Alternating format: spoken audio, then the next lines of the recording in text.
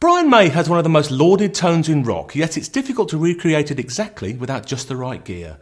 It certainly hinges on having one of these, a Vox AC30, on full blast, and then boosting the sound even more with a specific configuration of guitar and a custom treble booster. Here we're going to go through the stages, and first up, this is how the amp sounds with the volume at around halfway, and we're using the Vox's top boost channel throughout.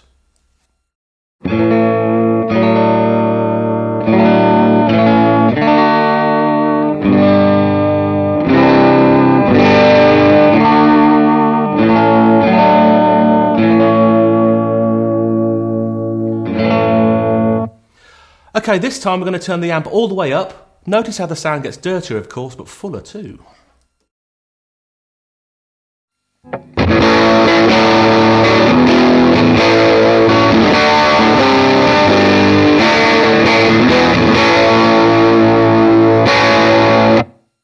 Well, it's still not quite there.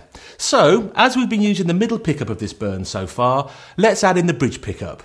As the two pickups are wired in series here, not parallel, the tone is going to get its first dollop of boost.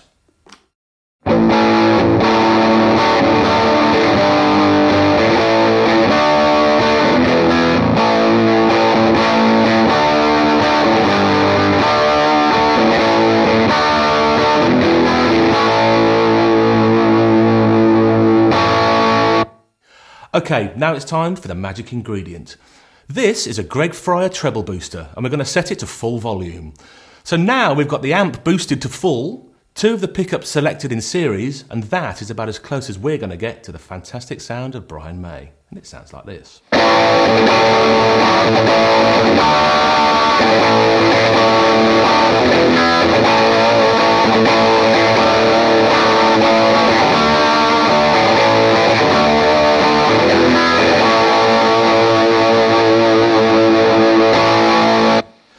The final piece of the puzzle is this sixpence, which Brian uses as a plectrum. The coin serrated edge can clean up the tone a little bit like this.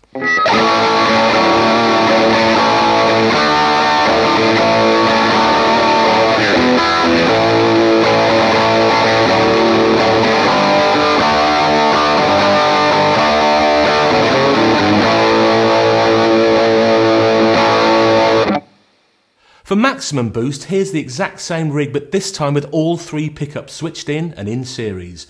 Notice how the sound becomes even more full.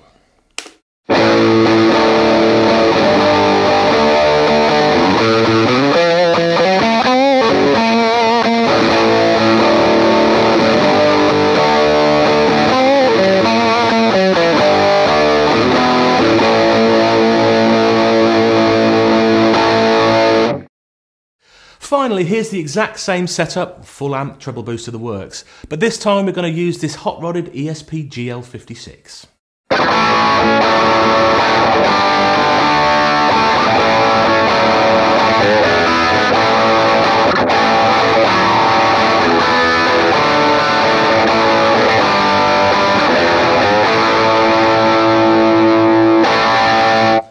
Well, it's close, but no cigar. So, get a Burns or a Brian May signature guitar, a Vox AC30 and a treble booster. Sadly, there's probably not really any other way.